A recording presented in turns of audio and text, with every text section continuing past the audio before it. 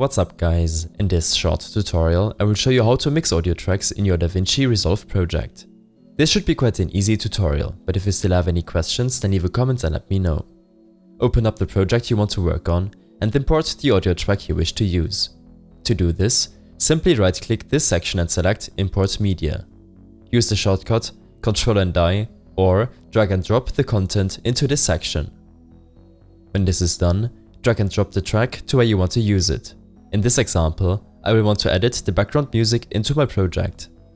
After dropping it into my content, I will use the blade tool to cut the audio track down to the size I need, and delete any unwanted audio snippets. Next, select Mixer on the top right of your screen, and here you will be able to adjust each audio source to your liking. I will set the audio 1, which is my voiceover, to 3 decibels, and the background music, which is the audio 2 channel, to about -35 decibels. Format to 1080p 60.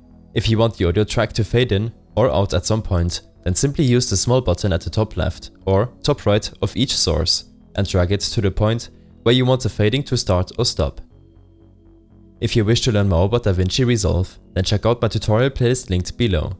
I hope this helped you out, leave a comment if you have any questions and see you in the next one.